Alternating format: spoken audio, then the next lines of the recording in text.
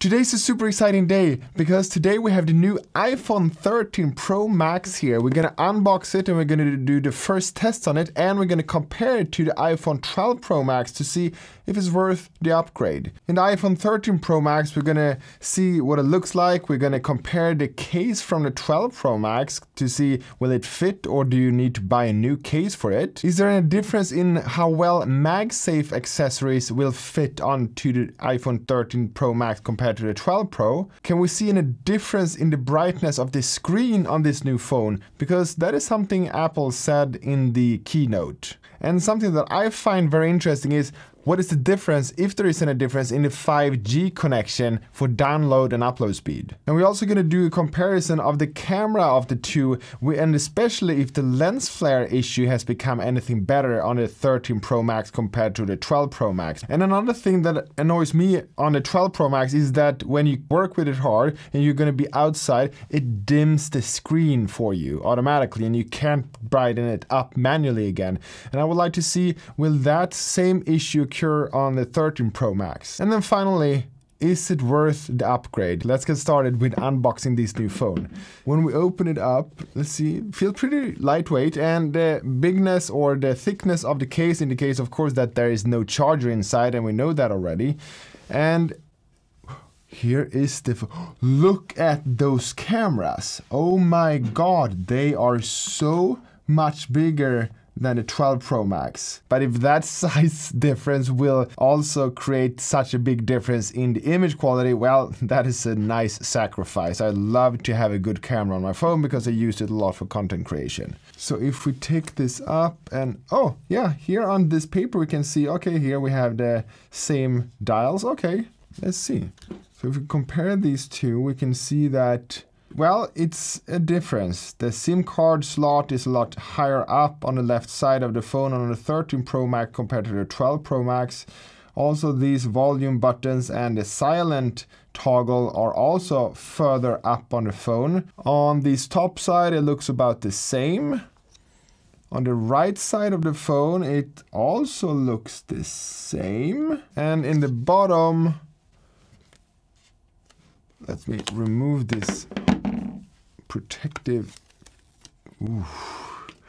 Okay, so in the bottom looks identical, and we still have, of course, the lightning cable. We don't have any USB-C yet, so we still have to carry around all these different chargers. So by looking at the exterior, I would say that this case for the iPhone 12 Pro Max will not fit to the 13 Pro Max.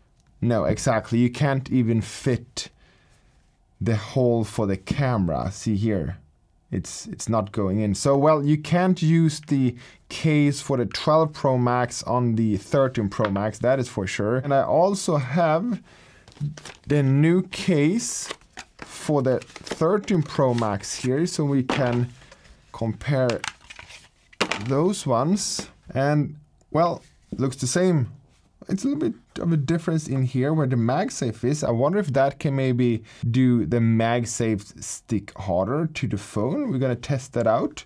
Everything else looks the same, and especially the feeling of the cases are the same. And I like that because I like this little bit rubberish feeling of the Apple MagSafe case, so it doesn't slip out of your hand so easy. The only negative thing is that when you put it in your pocket, it can be a little bit tricky to get it up or down, but I definitely prefer that in front of losing the phone because it's slipping out of your hands. So let me power these phones up and set them up so we can do the first comparisons. So now the iPhone 13 Pro Max is now resetting from iCloud, so we're gonna get an identical copy on both phones.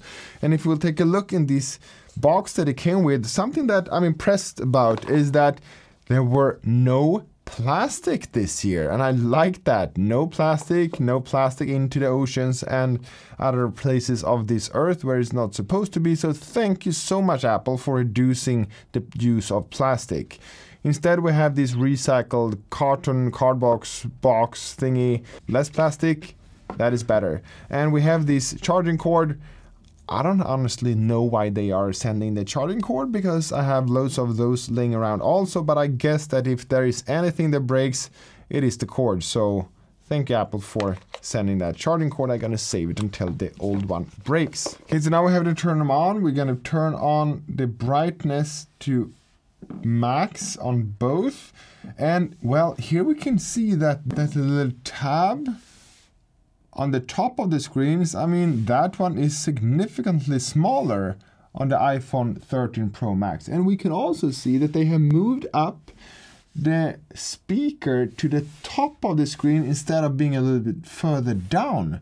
So I think that Apple is working really hard on getting rid of that little tab, if I can say so. And I would make a guess, because why would they else already have moved up the speaker to the top?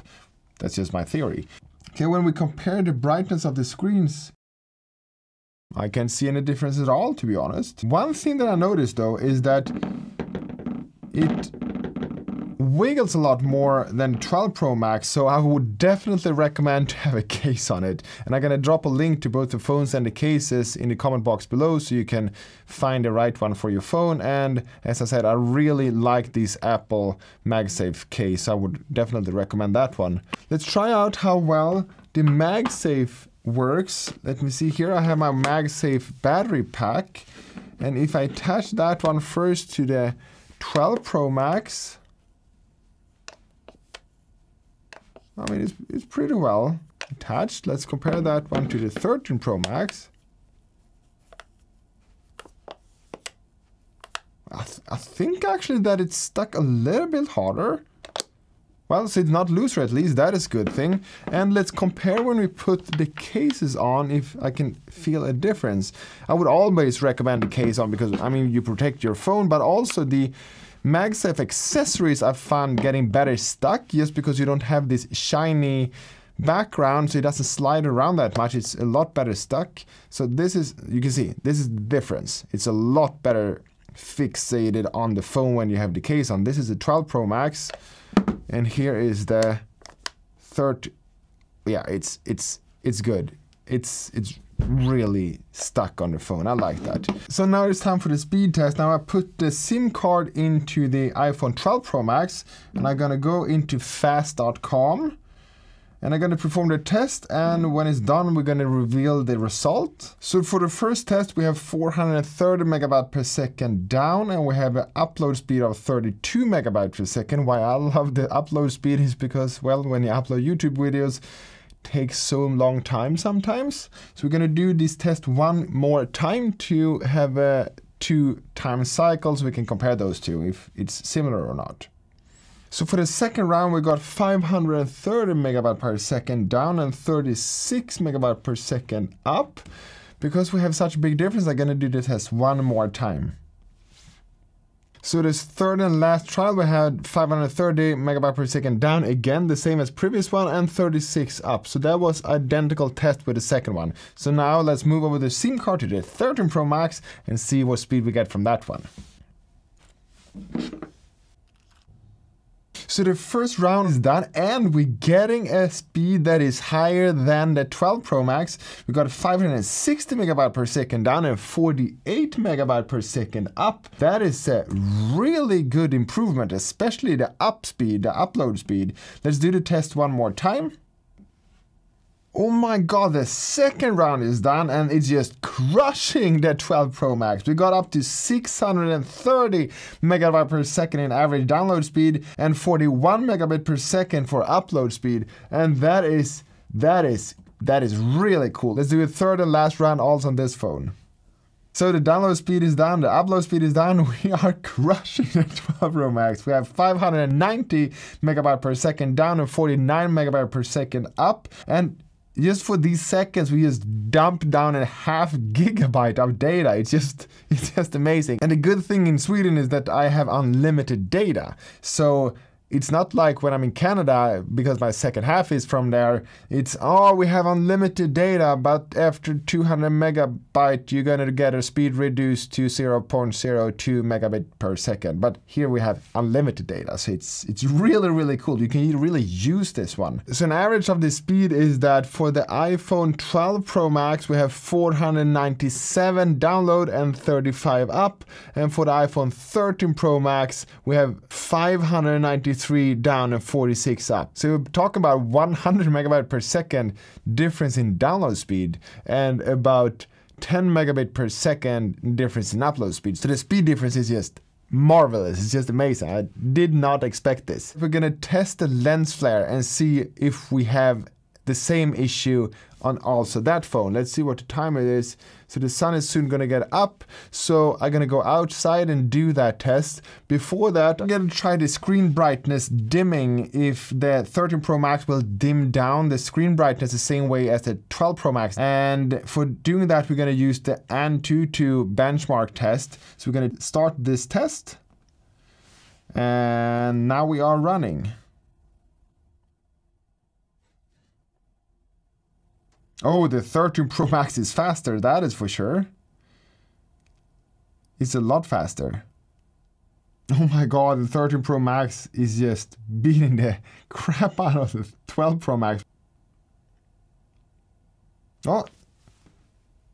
Did the 13 Pro Max dim down? I think it just dimmed down a little bit, didn't it? Oh, now the 12 Pro Max dimmed down. I can see a clear difference between the 13 Pro Max and the 12 Pro Max, where the 13 Pro Max is so much brighter than the 12 Pro Max. Oh, now it dimmed up again. The 12 Pro Max. Now the 13 Pro Max dimmed down.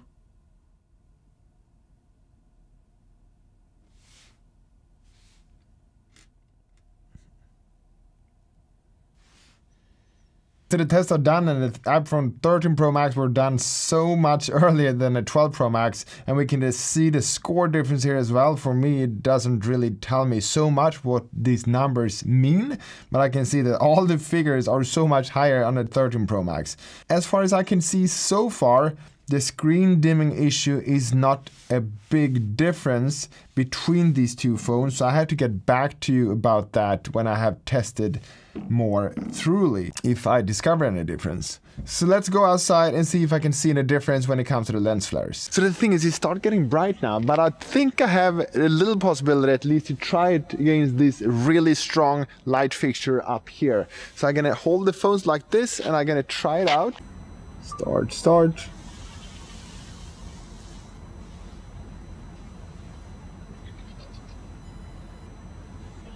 Let's try the wide angle.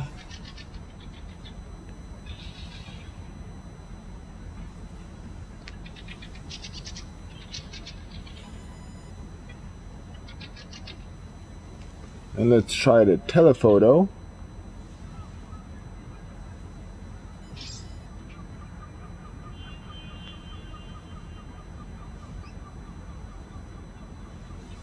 So don't upgrade to the 13 Pro Max because of the lens flare, because as far as I can see, it's almost identical. Just editing maths here. I just realized when I brought these videos into the computer that there is actually less lens flare on the iPhone 13 Pro Max compared to the 12 Pro Max. I'm gonna do a more in-depth video about the lens flare, but that's for another video. So back to the video again. But there is one thing that is an amazing difference, and I've been playing around with the 13 Pro Max now for about a day.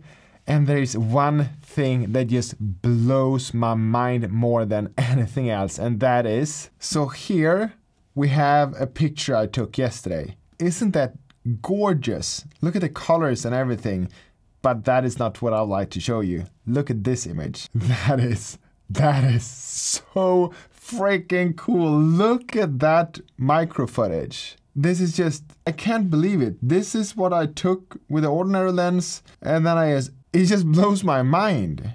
And here's another pretty picture I took of an old couple that was sitting here on a bench. And look at this one. Look at this picture. It's just amazing. You can't get this with anything else. Look at this wasp. You can see all the hairs, you can see everything, and the wasp wasn't even sitting still. It was moving around, and I managed to capture this image. I'm just blown away that you can do this with an iPhone, a small portable phone that is even hard to do with a big mirrorless camera. It's just mind-blowing. So if you haven't found any other reason to upgrade to the iPhone 13 Pro Max, this is a reason, because this is just amazing. Let me find another picture for you. Look at this image and look at the details. Do you know what this is? This is one of those small thin strings that ties up the football net in soccer. And you know, they're not thicker than this maybe, but on this image it looks like it's a big freaking rope. And here is another image from a flower. You can just see, it's just amazing. This is a chocolate ball and those flakes on top of it. It just opens up these possibilities. This is a straw that I just took handheld. And you can see, you think the straw, the end of the straw is smooth, but it's not. It's very, very choppy. And here, this is also remarkable. This is, I don't know the name of that flower. It's a maskrose. And then we switch over to the micro lens. Look, it's just, you can even see this little creep that is creeping around there. I can't believe it. And here is on the football net again. Those thin strings that are tying together this football net. It is mind-blowing. So, well, do I recommend this phone? Hell yeah, sorry. Do I recommend this phone? Yes. I haven't even had possibility to try out the cinematic video mode yet. That is coming out for a later video. But so far, this first impression, it's faster. The screen is a little bit better, the battery time is a little bit better, but this micro footage capability, it's mind-blowing. So if you like this video, please give it a thumbs up, subscribe if you haven't already. See you in the next one. Over and out from Sweden. Bye.